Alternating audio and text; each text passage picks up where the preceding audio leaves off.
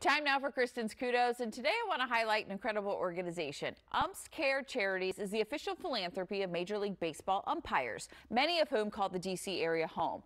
Two Virginia natives, Chris Siegel and Brennan Miller, two umpires, spent this week spreading joy to the young patients at Children's National Hospital in D.C. They played a game of virtual bingo over Zoom and presented them with their very own bear from the Build-A-Bear workshop. This is something they've done every year, Mark, and they still are doing it even though the pandemic has gotten in the way. And kudos to UMPS Care and Chris and Brennan. All right, UMPS, I see you. Yeah, they do great things in our community. Definitely. Absolutely.